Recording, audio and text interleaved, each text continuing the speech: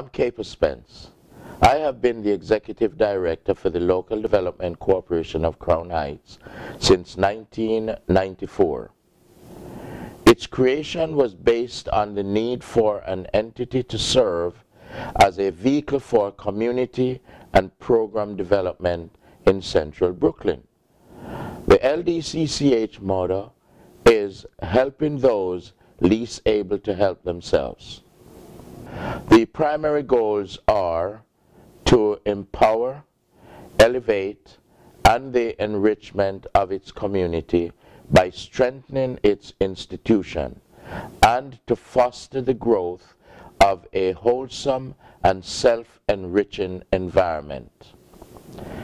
LDCCH has grown from an organization with a staff of one person since its humble beginning in 1987, with projects and programs funding of only a few $1,000s to its present status as a major community institution.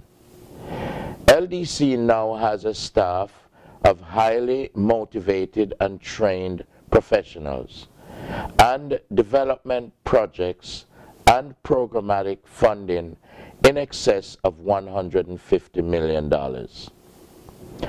Our housing stock comprises of a mixture of low-income and senior citizen apartments. We have developed 21 separate low-income apartments with 202 units. The senior citizen apartments are David Shavers having 153 units, the Crown Heights residence with 143 units, 1 bedroom, and the Kings County senior residents have 173 1-bedroom units. In keeping with our vision of empowering and improving the lives of the families in our communities, LDC has spent the last year evaluating our next phase of expansion. After careful analysis, we made a strategic decision to venture into the development of charter schools. Our evaluation found that there was a need for additional schools in several of our underserved minority communities. It is with that in mind that LDC decided to undertake the development of charter schools. In collaboration with New York City Department of Education, LDC will develop charter schools not only in Brooklyn, but in the other surrounding boroughs.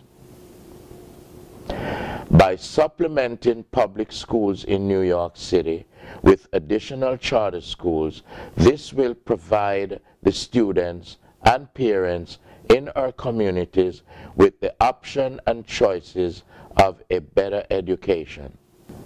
You may ask, how will this be achieved?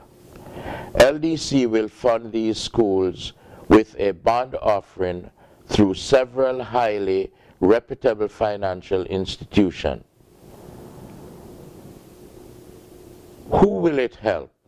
It will provide opportunities to benefit our youths. In the current very complex and competitive society, what better way to build a strong community and thereby a stronger America than investing in our youth with a sound quality education? The success of the charter school initiative will depend on the support of parents, community leaders, and elected officials alike. Our young people are a bridge to the next generation.